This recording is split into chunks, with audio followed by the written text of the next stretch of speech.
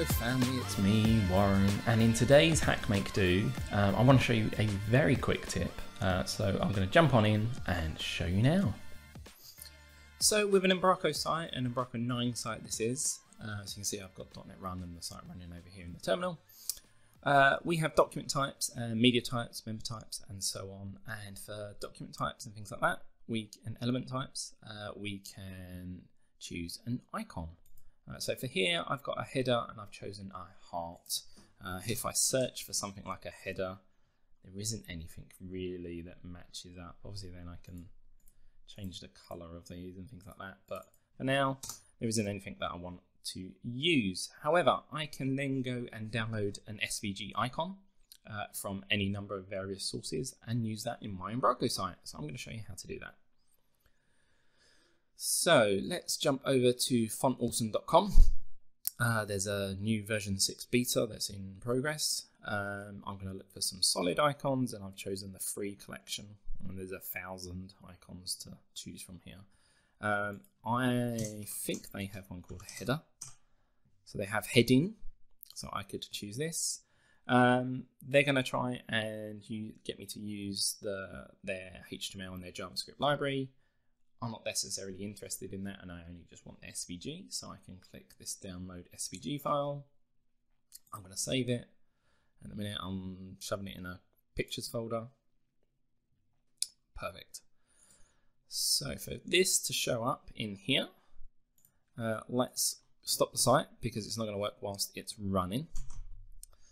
And then we're going to create a new folder in app plugins of my site.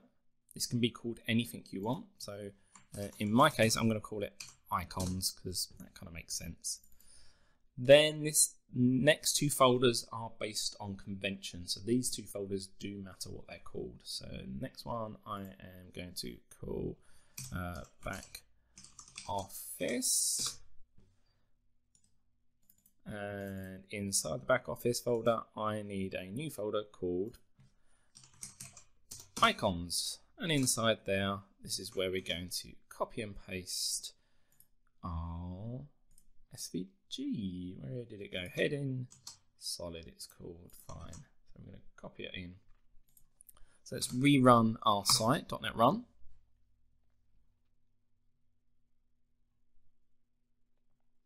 Site should be booted back up.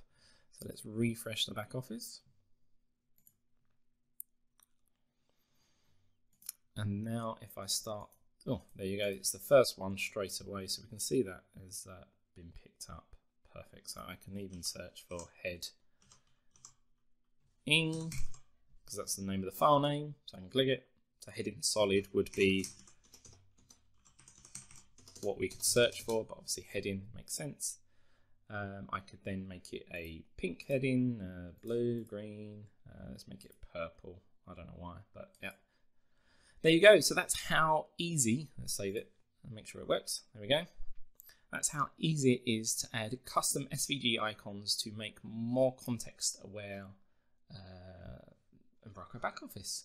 Hopefully that was a nice quick tip for you. So just as a recap, go and download an SVG that you want to use.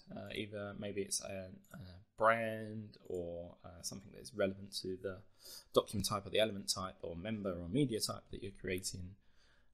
Maybe it's not one we like you have in the back office that we ship out the box. And the thing to do is create a folder in app plugins, call it whatever you wish, but in my case I made it called icons because it kind of makes sense. Then back office and icons, these two folders do have to be called this. So my folder here could be called whatever, but back office and icons, and then in here drop the SVGs. And then you'll be able to select them based on the file name. Cool. Hope that was very good. That was a real quick tip for today. I just wanted to share that. I'm not sure everyone actually knows that you can quite easily do that. So until next time, happy hacking, and I'll see you out on the interwebs. Bye.